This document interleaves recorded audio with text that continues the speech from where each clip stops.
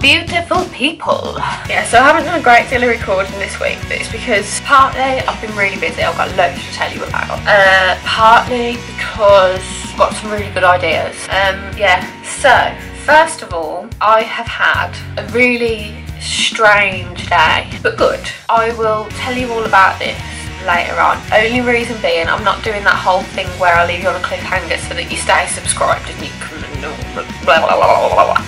I'm not doing that. What I am doing is being very careful because it's all a bit top secret, so I can't exactly post it on the internet, just in case. But if/when anything transpires, I will let you know. Anyway, a couple of things I wanted to talk to you about. So, I mentioned in one of my earlier videos about me battling mental illnesses, which is very true. However, today, I feel very positive about this, and I feel like I want to take this opportunity to really let you know that if you feel shitty, it's okay, you're human.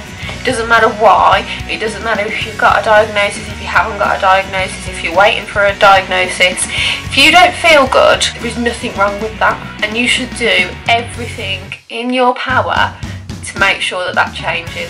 Whether that is, okay, today I need a duvet day, I'm not going to move today, I'm going to watch awful things on TV, I'm going to listen to crappy music, I'm going to eat 15 packets of biscuits and 6 Big Macs. If that's what it takes, you do it, just do it. Because there's a thing that I'm currently learning about called self-care. Now, I'm not very good at that, and what it basically means is, it's really hard to say this without swearing. What this means is that you disregard everyone else. You disregard worrying about everybody else, worrying what people might think about you. You disregard it all, and you stop for a second and you say, right, what do I want? What do I want right now, and what is going to make me happy? That's what you need to do. And every time you feel rubbish, you need to ask yourself that question. And if the answer is sit in a dark room and not move for 8 hours, that is okay. If that's what it takes, that is what you need to do. I wouldn't recommend doing it every single day, and then that becomes a little bit of a different story. But my best advice to anybody battling depression, anxiety, paranoia, bipolar disorder, cyclothymia, whatever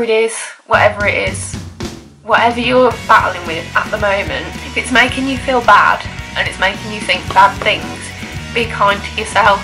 That is what you need to do. You need to stop. You need to ask yourself what you want, and you need to go and do those things. Make it happen, okay? And think outside the box, which I know is really easier said than done when you're feeling like that. But be creative. If, I don't know, if what you really want is to be on the other side of the world on a sunbed with a margarita, and that's not quite possible, improvise, okay? Work with me. Improvise, compromise, and do what makes you happy when it makes you happy. Don't think about the future. Don't think about what might happen tomorrow, next month, next year. Don't think about it. You have to do what you believe is right in that moment. And if you believe it's right in that moment, you can't regret it. You can't regret it, because once upon a time you believed it was the right decision, and that is having faith in yourself. My best advice is, if you're feeling bad, baby steps. Little things. When you start getting anxious and when you start getting panicky about something that you're worrying about, and it's this huge thing that just is incomprehensible, break it down to the tiniest little pieces and battle each one individually, and before you know it, you're done.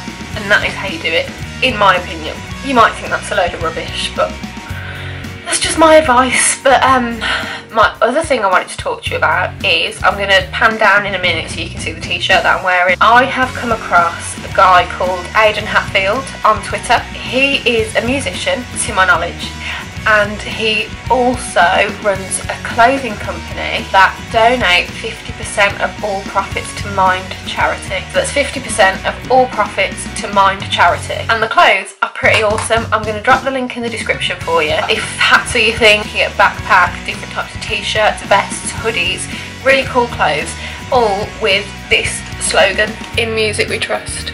Now, I believe, if you're watching this, Aidan, and I'm wrong, please correct me, but I believe that slogan comes from the fact that so many people will stop and listen to music, and music is really powerful. Music can change your mood, change your perspective on life. It can do so much to the human mind.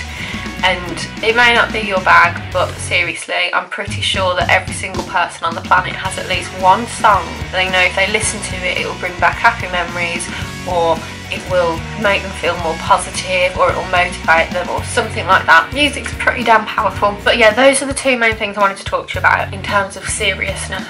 Partly because I don't know if I said this, I've just had a counselling session and I feel amazing afterwards. There have been times where I've been for counselling sessions in the past where you come out and you think, right, so you made me talk about all that and now you're just leaving me here like a wreck. Okay, thanks. And it's really not helpful. I'm with a really good guy at the moment and I believe in what he does. We're going in a positive direction, so really, really happy about that. And that's what's made me want to come home, sit in front of my camera and talk to you guys about that, because believe it or not, it was one of the main things that made me want to start vlogging in the first place.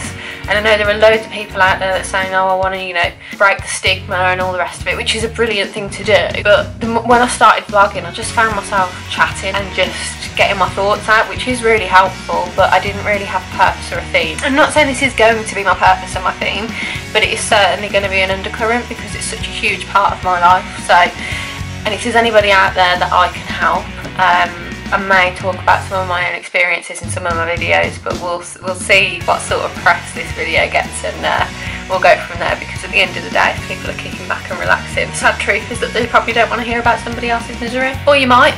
I don't know, and this is all just one big experiment for me because I'm still learning. But something I do want to say is thank you to absolutely everybody that has supported me so far. It's really good. I feel really, really positive. So yeah, it's a good day. Good day. Last but by no means least, on an unrelated note, Dragon Vapour, who you've probably heard me speak about loads, I'm very proud to be organising their very first summer event. So I'm going to also drop the link to the website where you can get tickets in the description. Tickets are free, by the way. Free. Just need to get the ticket to come because we need to know how many people to expect, basically. So yeah, I'll drop the link in the description to that. If you know anybody that vapes, if you're a vapor yourself, it's going to be well worth coming towards. It's going to be giveaways, discounted juice, competitions, social, food and alcoholic drinks. I think that's a pretty good way to draw people in, to be honest. But yeah, so link in the description for that. I'm going to be jabbering on about it for the next 2 months. I'm pretty sure that's everything I wanted to cover, actually. Yeah. Peace out.